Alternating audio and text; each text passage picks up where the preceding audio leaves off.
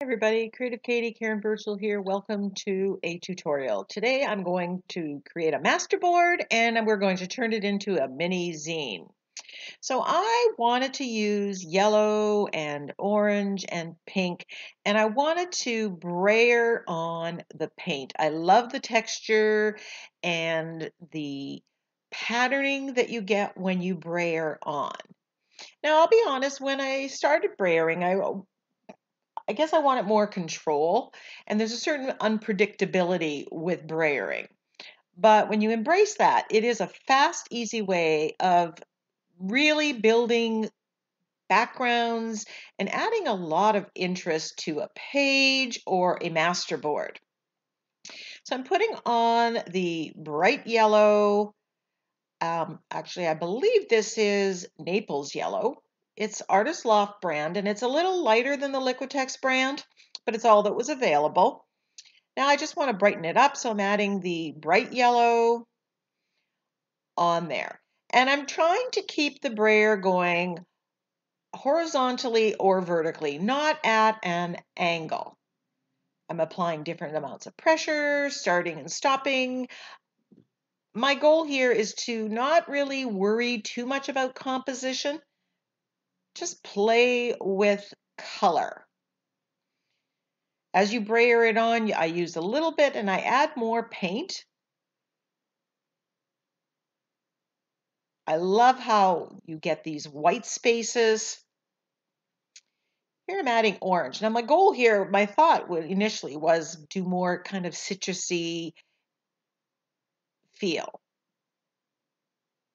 But like most things, it does take a life of its own. Now, where it got really dark there with the orange, didn't like that space, but that's okay. When you're brayering, you know you're going to be putting more layers on, and you can always cover that up with other colors at a later state. And it's nice to have some darker areas, some lighter areas as well.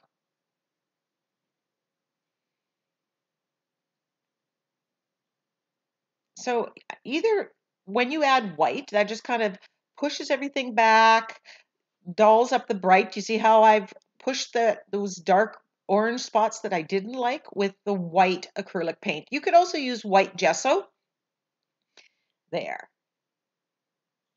Sometimes you put a layer of white that knocks it back. Remember, our goal is to create interesting layers. And I know I'm going to do some stamping and some stenciling later on. And I want that to be more forefront.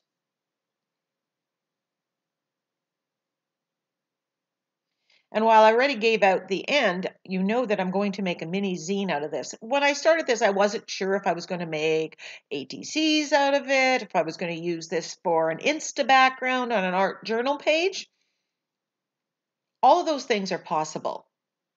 It was looking a little too orange, so I decided to add medium magenta. And I really loved how the pink just really made this pop.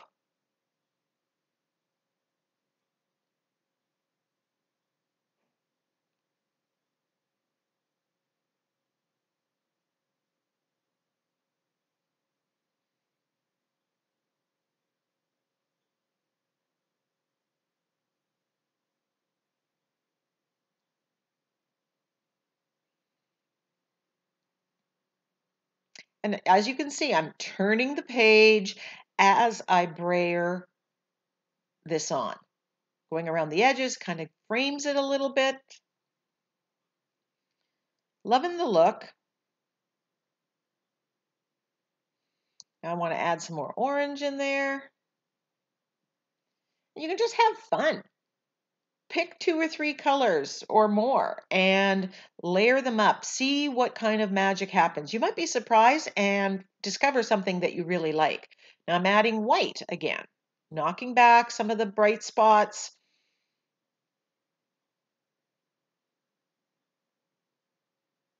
The brayer I'm using is a Ranger brayer. It is a 2-inch one, I believe. I find I have more success with it than a 4-inch brayer. So if you're struggling with the brayering, and you're using a 4-inch, you may want to try a 2-inch. So totally loving the background and ready to add some stamping. Now this stamp set is from Stamperia and it's called Sacred Geometry. And I love the circular motifs and designs on it. And these are available at MINI-ZINE.com, and there is a link and a discount code in the description box below. So I'm stamping on the gel plate here. I put some magenta paint. I'm sticking right now to the same colors that are in the background. I just want to add more interest. And I'm using some of these wonderful circular patterns of these stamps. And oh, I love this stamp set when I purchased it. And I loved it even more now that after I was able to use it for the first time. And I'm picking some dark burgundy ink here. So I'm stamping with acrylic paint and with ink.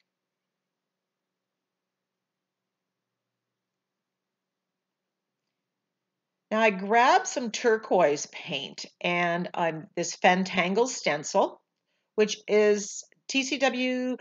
Ninny's Napkins also carries TCW stencils. And if she doesn't have this particular one, just drop her a line. She is always really willing to bring in things that people require. And I love how this turquoise really pops off of this.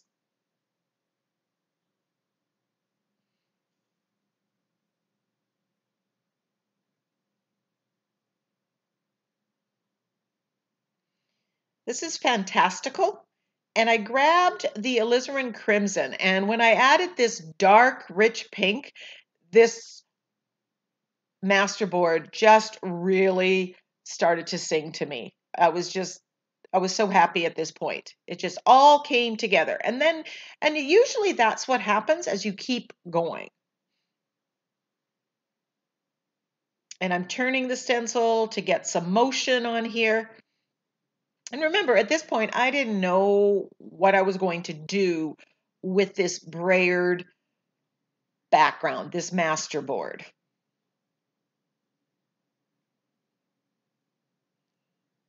Now I decided to do some more stamping on the turquoise, introduce that color a little bit more, back with those Stamperia stamps. And I will be using these stamps later on when I'm creating the focal images. So they're used both in the background and in the focal images. When you use acrylic paint with your stamps, make sure you take the time to clean the stamps off. I spray with my Murphy's oil soap mixture and I scrub them with a brush or just wipe it off with the baby wipe. This is another stamp, Left Spiral from Stamperia. You can also get this at MINI-ZINE.com. And I love the swirl. I love the size of this stamp. And I'm stamping with white. It kind of knocks back some of them, but adds that interesting motion. I've got lots of motion and interest on this masterboard. Don't forget to stamp off the page.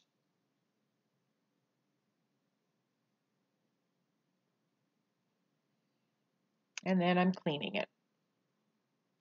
Using an old brush. Loving, loving, loving the masterboard. So I'm kind of looking for an idea of what I'm going to do with it. Am I going to use it for a page? And then I decide, it's been a while since I did a mini zine. So I'm folding this hamburger and then hot dog style corner to corner and then inside like this. And I'll put a link to a tutorial where I do this at a slower rate and give step by step. So now I just want to cut in the middle part. And it's really hard with all the patterning to see where I need to cut. So that's what I'm struggling with a little bit there. You can draw a line if you're unsure. Then you scoosh it together and form it into this booklet. And I'm just shaping it, getting everything to sit flat. If the edges aren't exactly perfect, you can trim them if that's something that bothers you or not. Now I'm just putting glue on it, and I struggled with some glue sticks there that were dried out. Putting the glue, and you got to work pretty quick, squeeze it together and press it down. Get all those pages together.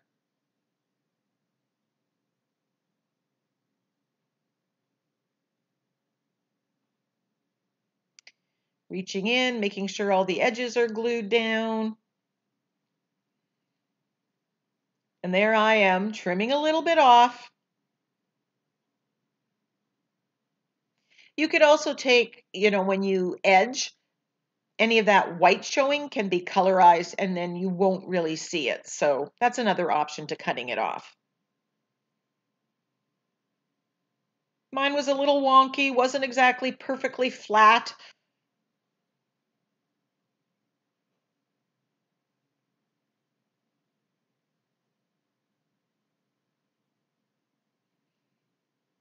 Looking at the pages that have now created and trying to think where I want to go with this. So I decide that I'm going to turn this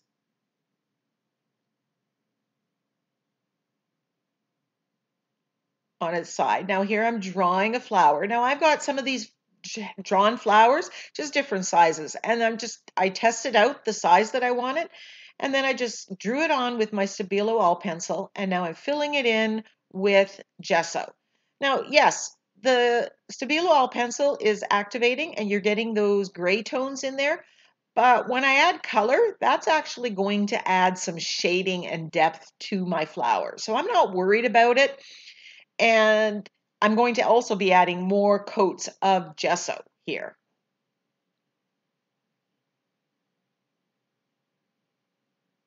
Letting it dry and then coming in with another coat.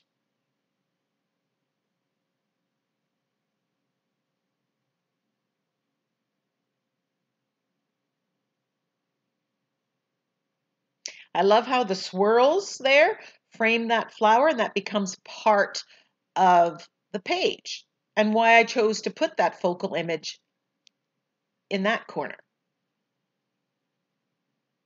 And every page, when you do a mini zine, you are presented with a different challenge, a different orientation, and you have to play with what's there. Some of it you may want to cover up, some of it you may want to keep.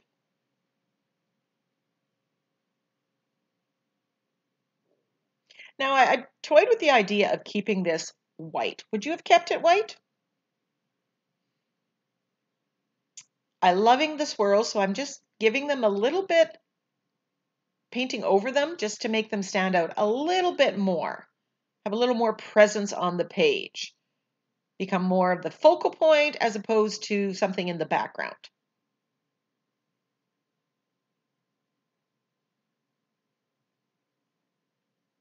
And I'm using a liner brush and the acrylic paint that has been thinned just a smidge.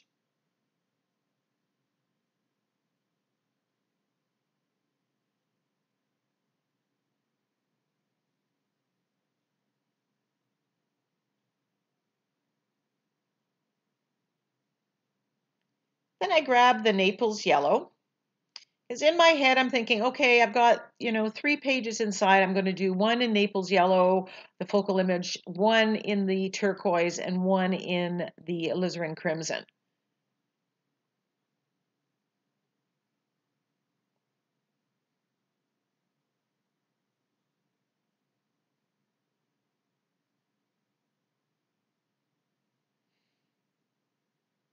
I'm sticking to, for the focal image, the same colors that are in the background. Now, there's not much of that yellow that's peeking through in the background, but it is there, and that's why this works. So when you're selecting a color scheme or focal images, pick something that is in the background. Or if you pick something that's not in the background, you can introduce it to the background at this stage. Playing with some things that I have on my desk to see if I can put something, collage piece in the center of that flower. Decide I'm going to add some of the pink in there to make this kind of a corally color, and I'm shading using my floating acrylic technique and my angle brush.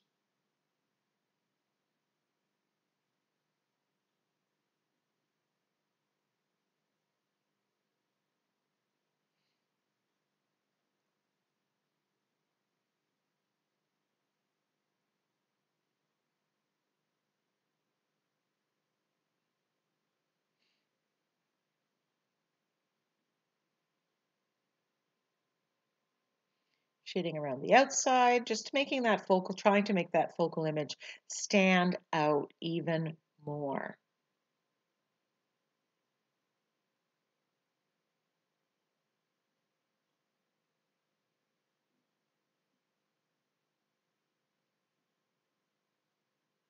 Didn't like what was happening there, wiped it off. When everything's acrylic underneath, you can do that without disturbing anything underneath.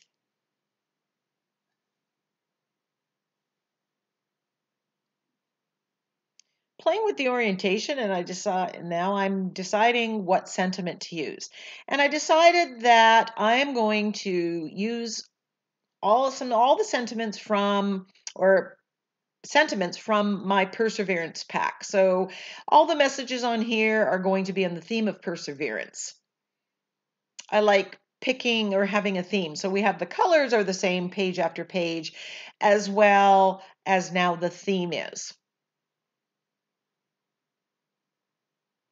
Now I believe these sentiments are the original size, but I just want to remind you that when you buy my sentiment packs, you can resize them. You can shrink them down to fit. If I was doing this on an ATC, I would have actually shrunk them down and they would still fit.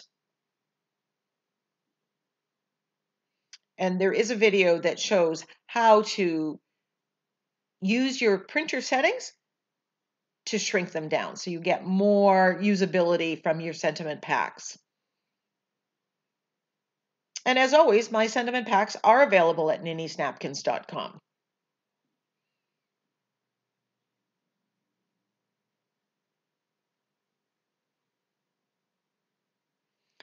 Using the Stabilo All pencil around the sentiments just to make that stand out. Adding a little bit of black with the Stabilo around here. I struggled. The flower, it just was, something was missing here and I wasn't sure what it was. So I kept coming back to this page.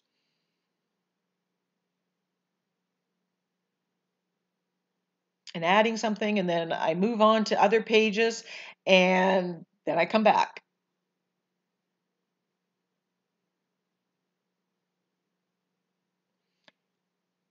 Then I wanted to frame it, just like I frame my art journal pages.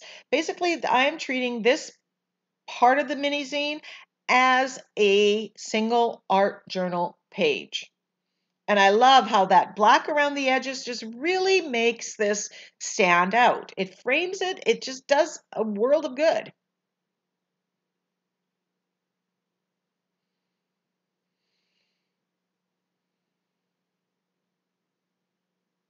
I'm adding to it because I'm thinking it's lacking something.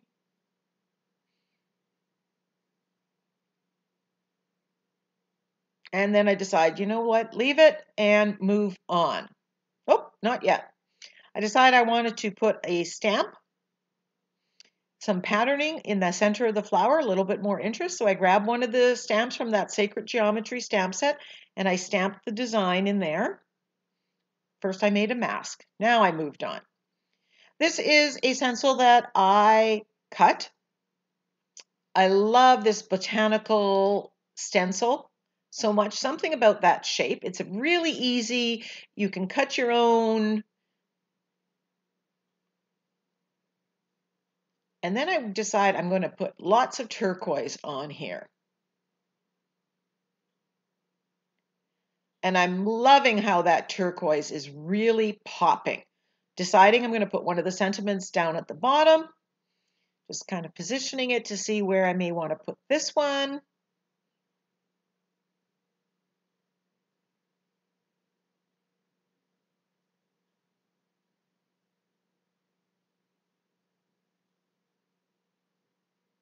Spoiler alert, I love this page of the mini zine. I think it's my favorite. Let me know which one's your favorite.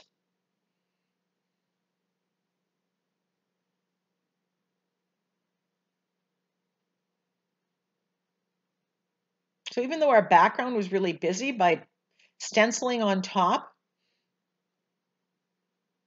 that background was definitely pushed into the background. And that turquoise is amazing. Now I'm using the shading floating acrylic technique and black paint to shade around this to make that frond stand out even more.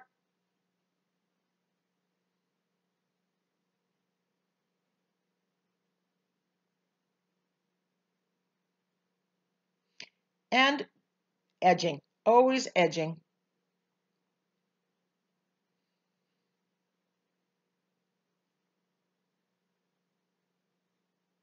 Just doing a little bit of shading on the white one that I put there with the pink. I don't want it to be forward, but I did want it to stand out a little more than what it was. Playing with the sentiments. I wanted to do this one and it kind of got messy, so I thought, oh, maybe I'll color it all. Didn't like that. That ended up gone. And then I chose the saying, the key to success is playing the hand you got like it was the one you wanted. Make whatever happens work. And that goes for the art journal page too, right? If something doesn't work, keep going. Try something else. Try something else.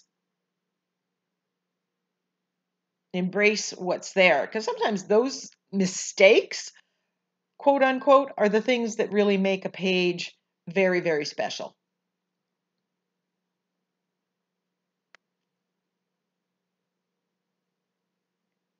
The surface that I'm working on right now, I actually bought a big glass sheet that I put right across my tabletop.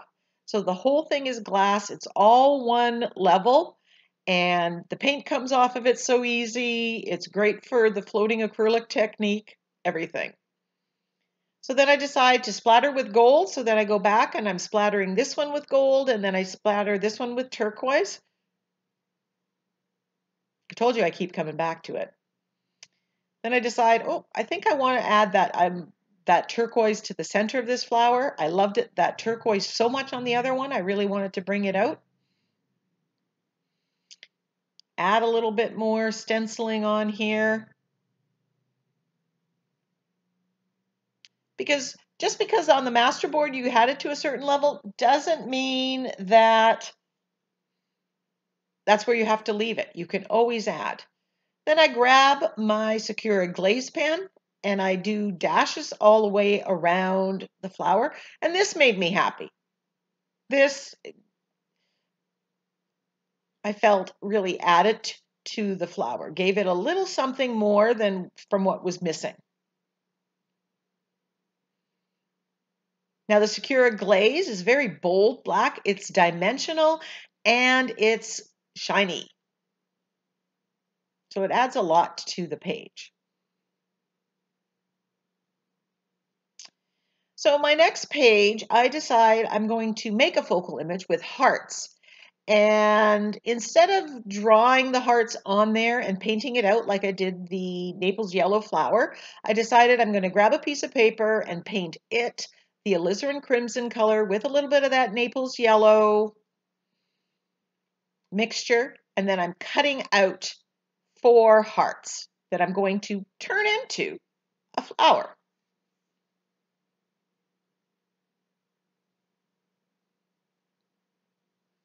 But I like the big boldness. Now I want these hearts to stand out, so I'm shading around them using the float acrylic technique, but this time I'm doing it before I glue them down. You could wait.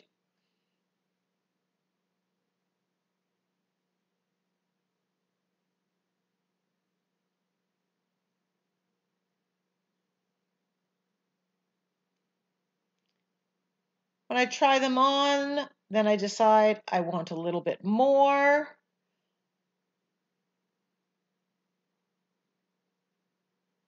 And I decide to stamp the turquoise with the shelf liner on top of those red flowers, the red hearts that I turn into a flower.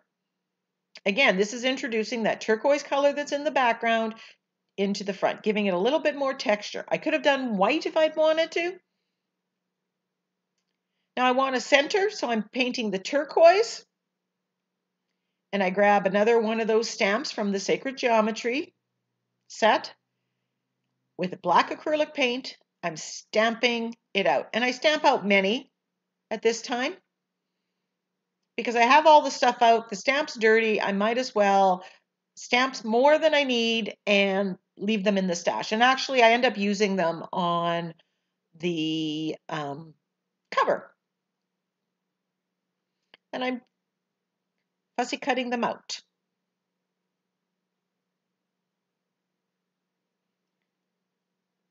I place it so that some of them are actually going off the page. And I love how that stamp became the center of that flower. So you see with that Stamperia set, I have the stamps in the background and I have the stamps that I've used in the focal images.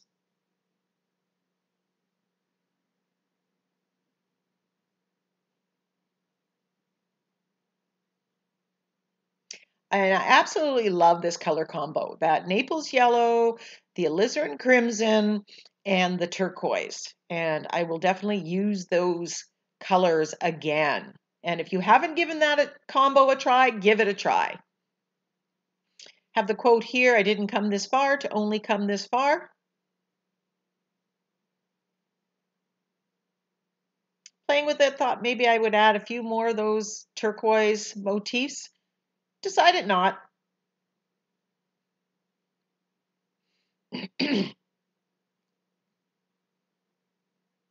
I'm gluing everything down with TCW's matte gel medium, splattering it with gold. That gold splatter is just, it looks so good on all the pages. It really reads well with the Naples yellow, and you have that shimmer. And of course, I'm edging the page, and you can just see how big of a difference that little step does to the page. It frames it, it sets it off, it finishes it.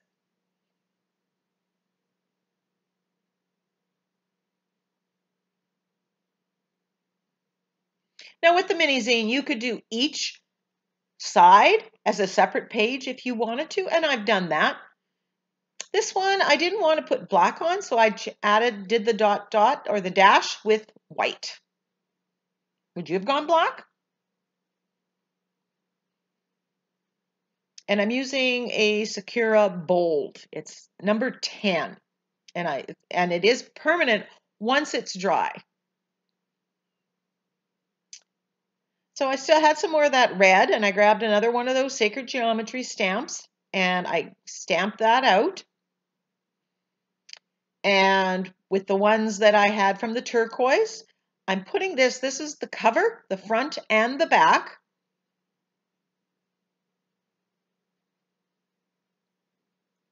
So I'm making a focal image just with the stamped images. And I love, like, they're circles, which I love using, but they have that pattern. So I will definitely be using that stamp set again and again. Then I decided I'll put a sentiment on the back as well. This says perseverance, stubbornness with a purpose. And the other one, it's not the will, it's not the will, it's the will, not the skill. Sorry. Edging. So the same finishing steps on all of them. You shade around what you want to make pop.